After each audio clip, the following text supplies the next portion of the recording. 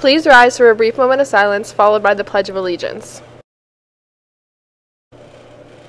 I pledge allegiance to the flag of the United States of America and to the republic for which it stands, one nation, under God, indivisible, with liberty and justice for all.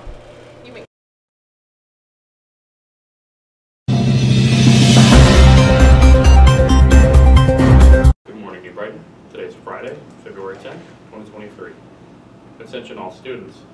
If you want to sign up for the ski/snowboard trip, see Mr. Hicksonbaugh in room 100 with your deposit anytime during school hours.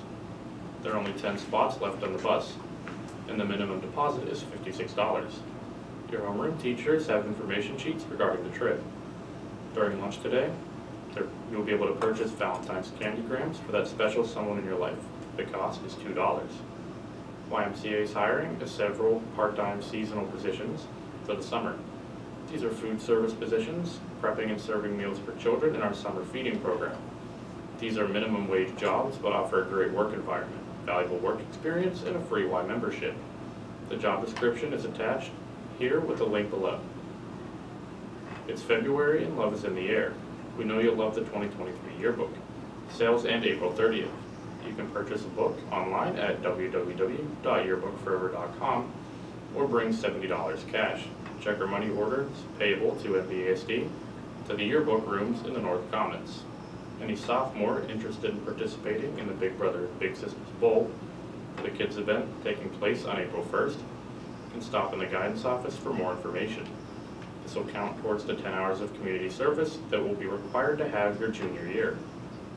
Rosalind's Candy is hiring a store clerk position, open Monday through Friday from 3 p.m. to 6 p.m. and Saturdays from 10 a.m. to 6 p.m.